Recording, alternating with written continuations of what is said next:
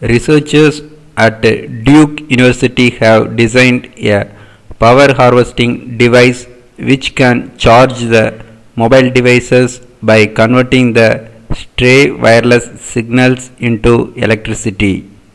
Energy conversion rate of this device is comparable to the solar cells.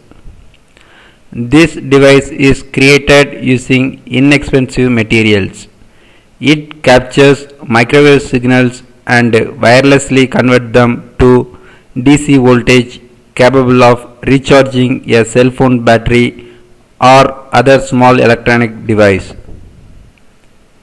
It operates on a similar principle to solar panels, which convert light energy into electrical current.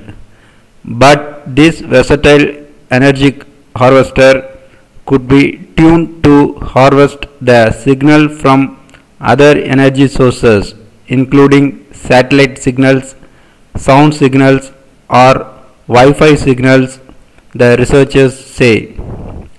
The key to this power harvester lies in its application of metamaterials that can capture various forms of wave energy and tune them for useful applications.